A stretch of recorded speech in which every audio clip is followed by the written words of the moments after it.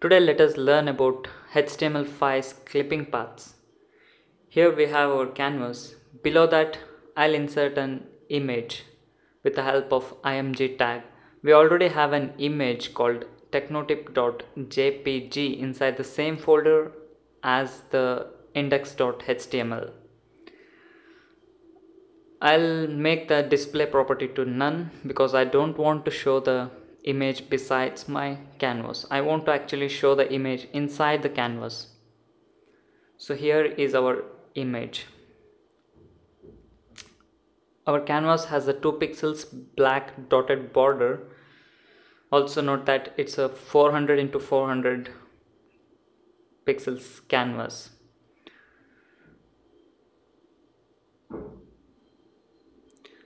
To uniquely identify this image tag, I'll give it an ID called myimg.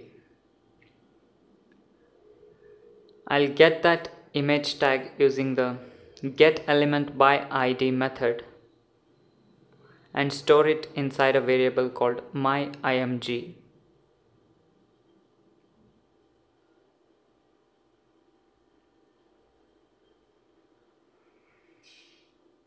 Now by using drawImage method, I'll display the image on my canvas at from 0 pixels x-axis and 0 pixels y-axis. That is the origin. So it fills the entire canvas.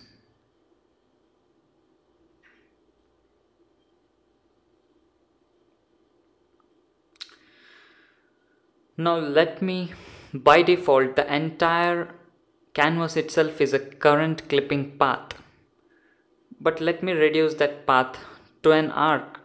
For example, here I am drawing a circle, complete circle at 200 pixels x-axis and 200 pixels y-axis with a radius of 180 pixels.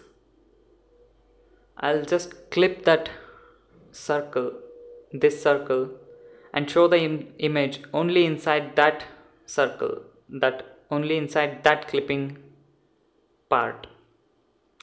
So this is how clipping paths work. You could draw the clipping path randomly using some lines. We have already learned how to draw some paths which is not a rectangle, because for rectangle we have fill rect, stroke rect and all, but for other shapes like triangle and other polygonal shapes we don't have any methods. So directly we can draw like this. For these videos please visit technotip.com and our HTML section.